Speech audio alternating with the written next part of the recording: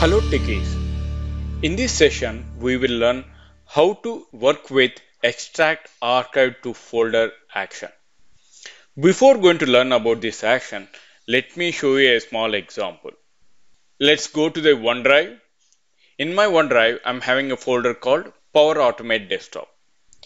In my Power Automate Desktop folder, I'm having a file called pdfautomation.zip file.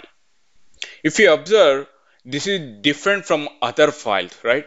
This is the compressed file with some of the files which are available inside this pdf.zip file.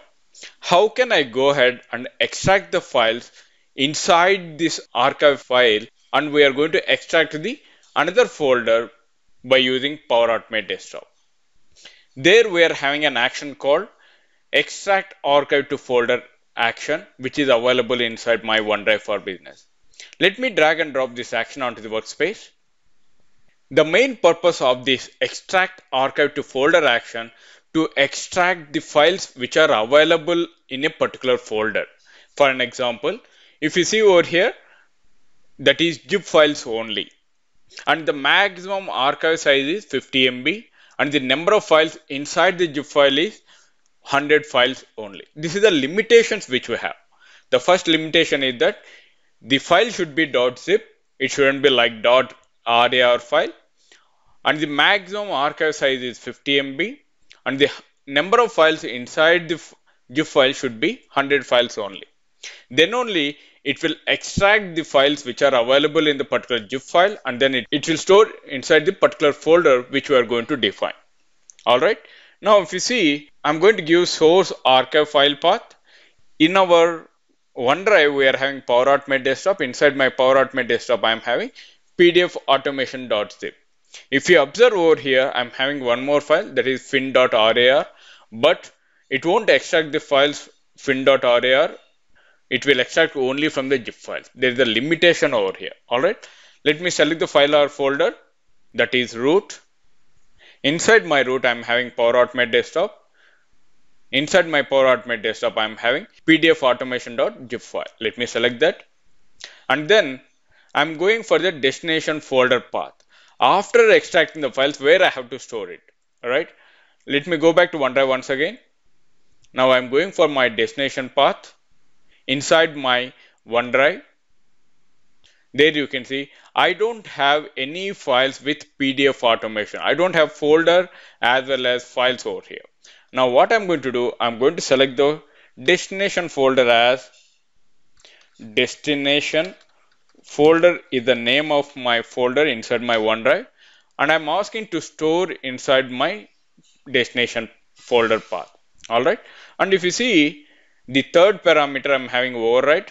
I'm having true or false. I'm going to select true, and then if you go for the advanced, I'm having timeout as default.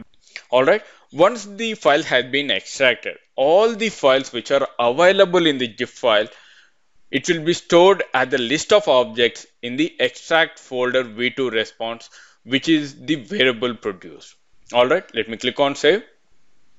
Now if you see, I'm going to give the path as static over here. In such a way, source archive file path, I'm going to give it as Power Automate Desktop /pdfautomation.zip.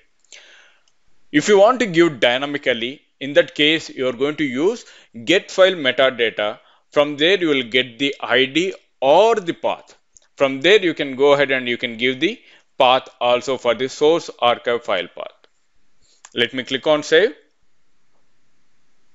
Now, let's run the flow to see the output. Flow execution started. Now, by using extract archive to folder, it is trying to extract the files from the archive files into a particular folder in the given destination path. The desktop flow has executed successfully. Now, if you see over here, PDF automation folder has archived and it has been placed in the destination folder, that is PDF automation.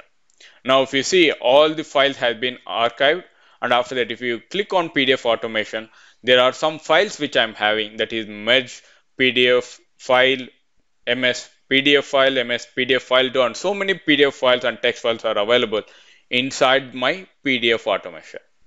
Alright. Now, if you see in my flow variables, I'm having extract folder v2 response. Let's double click on that. There you can see I'm having a list of files over there. The total number of files is 6 over there, right? Now let me go back to once again. If I'm going to count the number of files which are available in the PDF automation, 1, 2, 3, 4, 5, and 6. And if you see in my variable value, that is extract folder v2 response, which is the list of objects, there also I'm having 6 files. Let me open any one of that. And there you can see I'm having ID, name, and you can see the path over here, the destination folder slash PDF automation slash ms pdf file. And the media type you can see PDF application slash PDF, and is folder false, and file locator, e tag, and all the properties are available inside my variable. Now, if you confirm once again, there you can see I'm having ms pdf file, which is available in my PDF automation folder. Alright, I hope you understand how to extract the files from a particular zip file by using extract archive to folder action as part of this tutorial.